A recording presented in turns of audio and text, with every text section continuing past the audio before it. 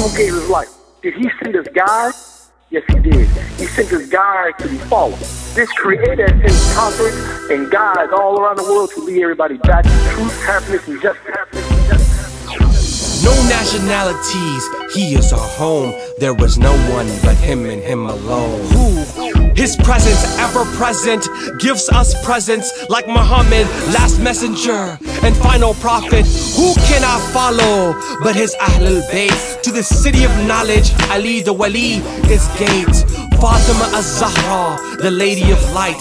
Hassan and Hussein, masters of the youth of paradise. Ali Sajjad, Imam Zain al-Abidin, his teardrops reflect back massacre scenes. Muhammad al-Baqir, knowledge, Adam to Ibrahim. Students traverse vast terrain to learn from him the deen. Imams Jafar al-Sadiq, his son Musa al-Kadhim, bore witness with oppression, spread the knowledge within. Ali Raza, the curer of diseases and broken spirits.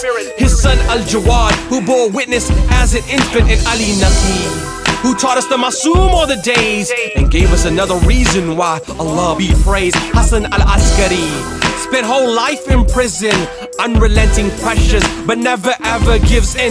Martyrs, all poison, can you cut the tension? Mention these names and you're in divine presence. So who do we follow? Not an empty crescent. Who do we follow? The peak of blessings. Who do we follow? A teacher of lessons, a master of Quran and earthly possessions. Let's show all those who ask us this question. Stand up if you're thirsty for his intercession. Who do we follow? Now say it with me. Who do we follow? Al-Mahdi. Who do we follow? Al-Mahdi. Who do we follow? Al-Mahdi. Ya Mahdi, rescue me. Ya Mahdi, adrikni.